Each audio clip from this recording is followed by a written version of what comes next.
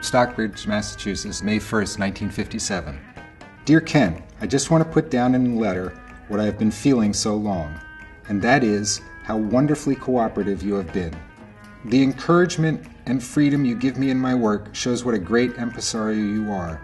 It is great to feel that your art editor is 100% for you and is a real friend.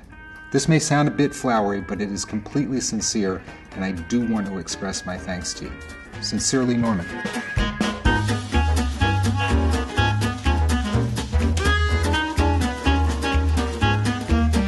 From a very early age, my father wanted to be an artist.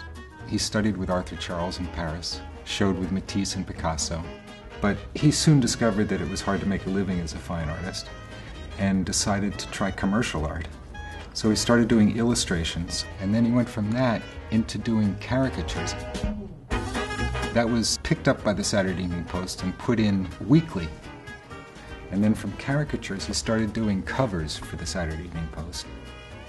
One of them was Hitler, sitting there with a very dejected look, and the maps are all crumbling around him. It was a very popular cover, and because of that, the Saturday Evening Post offered him the job as art director.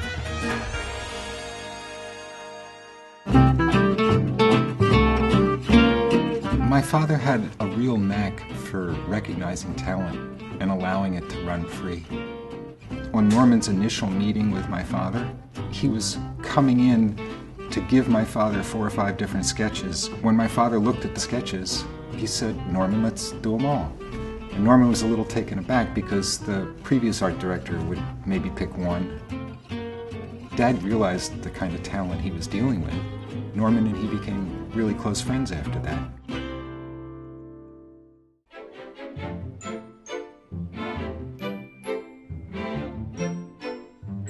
A lot of the covers came from the artists themselves. A lot of the ideas came from letters that people would write in. And my father would take the idea and give it to a couple artists and see who wanted to do it. One of my favorites was the young boy standing on a chair looking at the doctor's diploma while the doctor is preparing a shot. I love the girl with the black eye outside the principal's office. Of course, I looked at gossips all the time. There was always an April Fool's cover.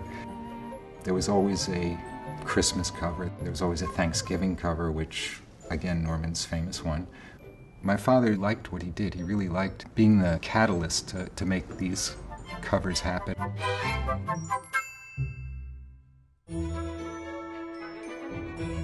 The Post covers were modeled on very real moments, and that's one of the reasons they were so universally accepted.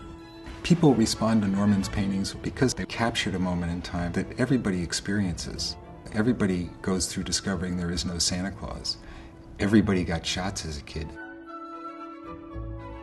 Norman was painting the truth, and I think that's why his paintings will never lose their appeal.